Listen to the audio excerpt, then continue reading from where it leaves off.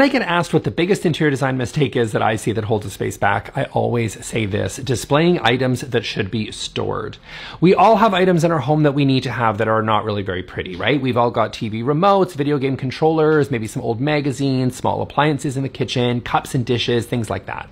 I would recommend that those things should be stored instead of displayed. So often people put them in Kallax units from IKEA, open media console shelves, floating shelves, bookcases, and they tend to store these things on kitchen countertops, and honestly, they will always make your space look really cluttered. So some solutions: I would recommend choosing furniture pieces with storage if you need to, and I would also say to buy cabinets and consoles with less open shelving and more closed cabinetry.